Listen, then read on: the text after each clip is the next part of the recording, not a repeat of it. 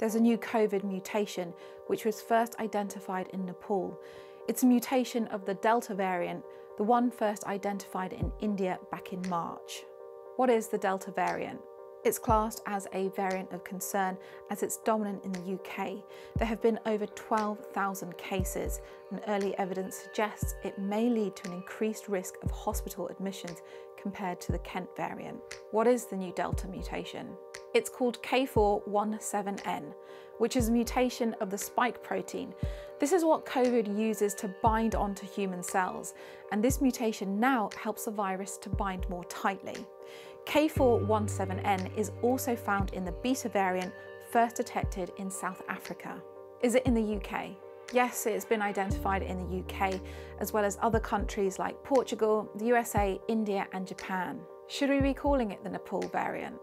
The so-called Nepal mutation. The Secretary of State for Transport referenced it during his announcement for why Portugal was taken off the green travel list and no new countries added. But just because a new sequence is discovered in a country, it doesn't mean it originated from there, which is why the World Health Organization has now developed labels for variants, so it's hoped that the countries where they are first detected are not stigmatized. So what is the name for this new variant? Actually, the World Health Organization hasn't renamed this variant. They're still classing it as the Delta variant because it's a mutation of it. So if you want to be really accurate, its name is B1617.2.